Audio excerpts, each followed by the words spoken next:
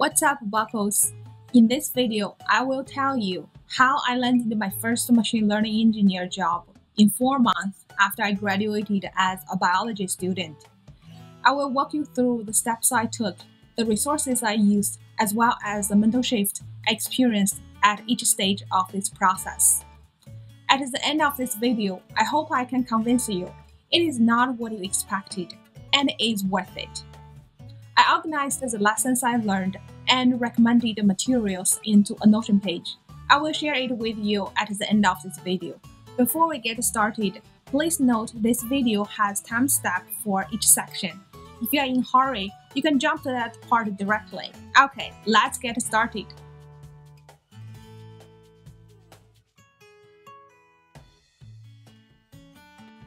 Steve Jobs has many impressive quotes.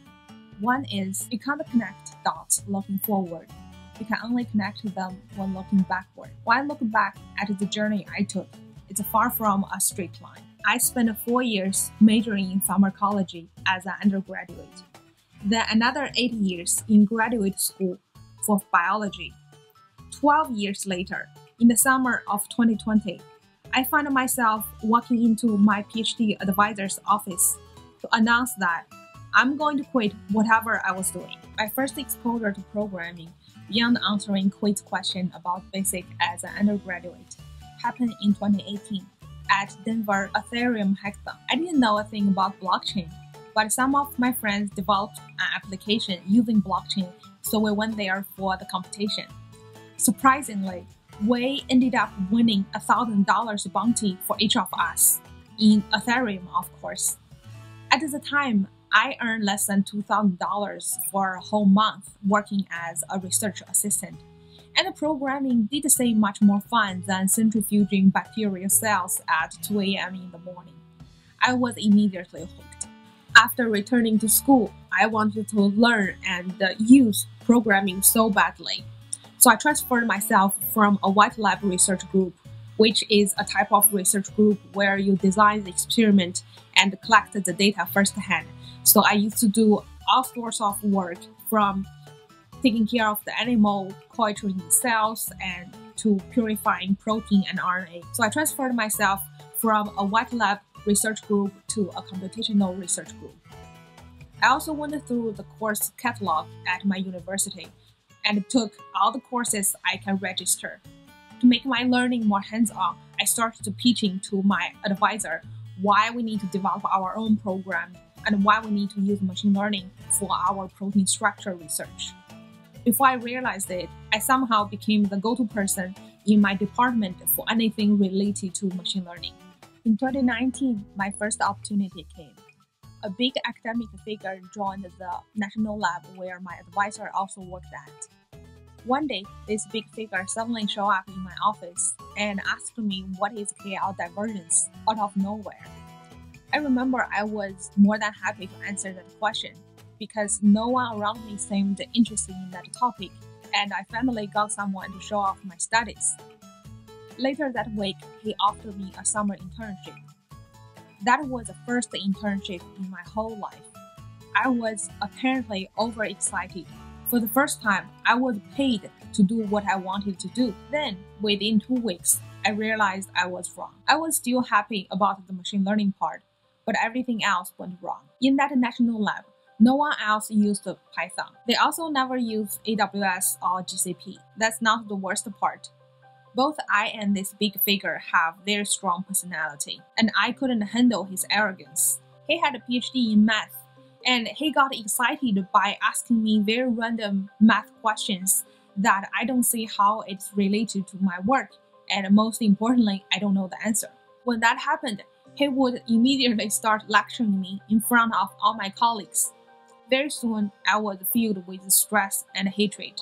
Every morning, when my then boyfriend, now husband, dropped me at that national lab, I would invariably ask him, please be the first one to pick me up. Just like how I told my grandpa when he dropped me at kindergarten. From that experience, I stopped enjoying machine learning and even intellectual challenges in general because I started associating intelligence with arrogance. After losing interest and forcing myself to work on my research for several months. I finally gathered my courage to quit my PhD. When I told my advisor about my decision, he immediately counter-offered to let me graduate faster. He was a great advisor to me, and he offered what he could. But in my mind, that missed the point.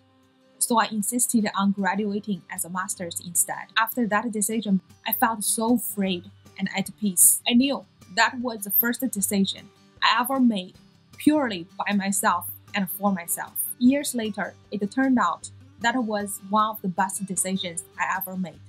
I graduated in August 2020. Now the game started. What do I do now? Yes, I have several degrees, but none of them are helpful for the type of job I want. I had very few close friends, and all of them were in biology. My own family has never been an option for me. Luckily, I had my boyfriend, but still I couldn't manage my mental health. In September 2020, a program called Insight accepted me. Insight is a place where they train STEM majors for coding-related jobs. I spent several months there practicing pair programming and mock interview.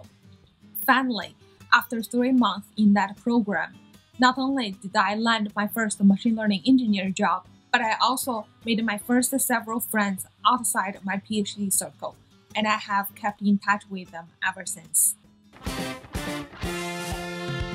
That's my journey from being a biology student to landing my first job as a machine learning engineer. I will add more technical detail later, but overall, this is really an emotional ride. From the very beginning, randomly attending a hackathon in Ethereum to trying to somehow using machine learning in my graduate research to landing my very first summer internship. Every step was scary because I don't know anyone that took the same journey as I was doing. I had insecurity and imposter syndrome all over me. I couldn't figure out how to explain to people why it took me 12 years to quit my PhD so that they wouldn't think I was just a failure and I totally wasted my past 12 years. I remember one day at Insight, during a mock interview, my advisor, who was also my practicing interviewer, he recognized my insecurity, so he asked me this question. He said, "Moon, is it possible that other people think positive of you when you told them you quit your PhD?" After several seconds, I realized, yes, it was possible. I left my PhD, but I made that decision and I own it. Because of that, I now can understand and support people better than I could. It was that shift in perspective that changed the entire game of job seeking for me. It's not just what I already had, it's what I can see out of what I have.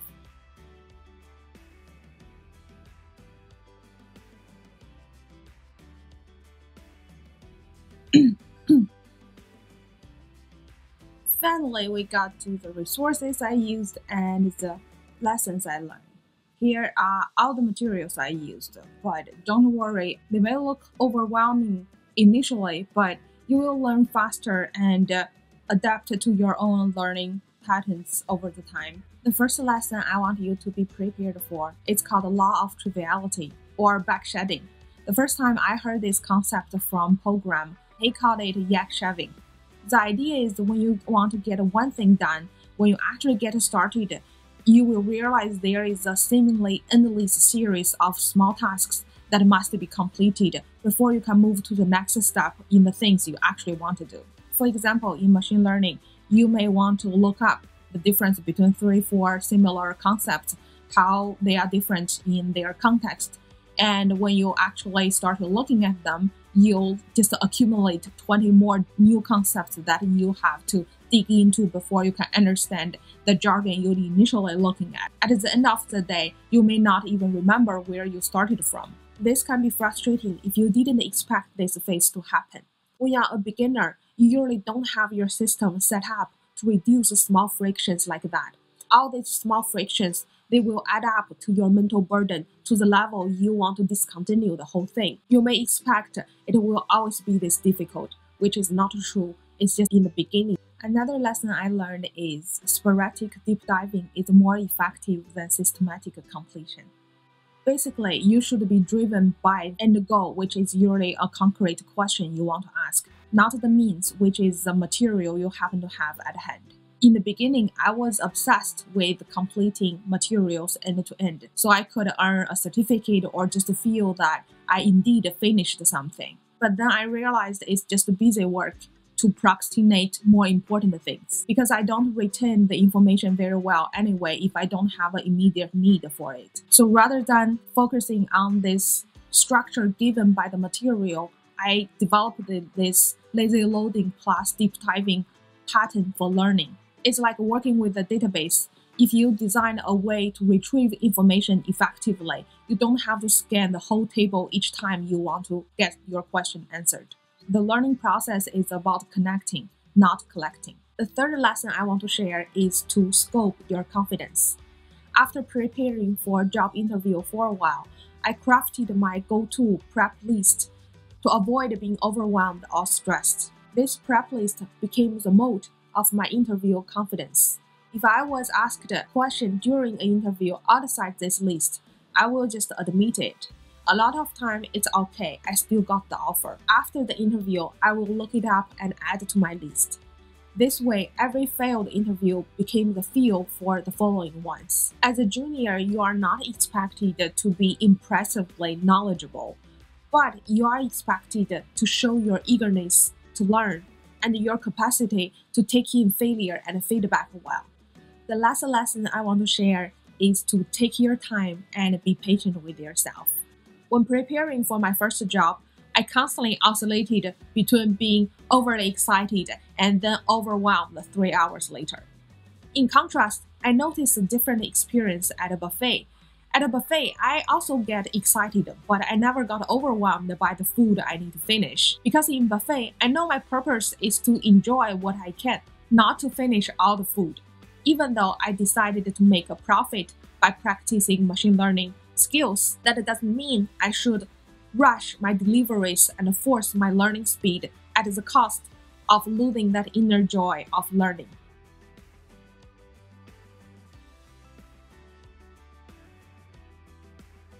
I've shared a lot of lessons when looking for my first job. I also want to include some extra ones that I learned later in my career. Growth mostly starts with pain, so I must learn how to handle negative emotions like shame, frustration, anxiety, and stress. Second, things are always harder in the beginning because I don't even know where the standards are. Playing a game without knowing the rule is understandably frustrating. Whenever I embark on a new area, which is almost every day, I find it helpful to remind myself of the 4 stages of competence. If you don't have a strong evidence from the past and you don't have enough clarity about the future, you may find it particularly challenging to believe in yourself, which is a big distraction and waste of time. You must figure out a way to stay focused and consistently improve yourself. Effective communication and solid technical understanding are 2 separate skill sets. You cannot use one to make up the other. Some positions are suitable as a job but not great as a career. Watch out for a well-paid job that leads to a stagnant career. All employments are transactional, but relationships aren't. Don't feel indebted to the job, but stay connected with the people around you. Finally, we get this finished. If I need to go through the whole process again, I would be thrilled, because pivoting into a new career with 10 times pay is a real achievement. It's a milestone. It changes your perspective and it changes your lifestyle. Thank you for sticking with me for my very first long video. I want to know which part of my sharing is actually helpful for you. If you like this kind of content, please give me a thumb up. If not, please give me a thumb down. I just want to know what you want to learn. Also, I would like to know what you would share for becoming a machine learning engineer without a CS degree. See you next time.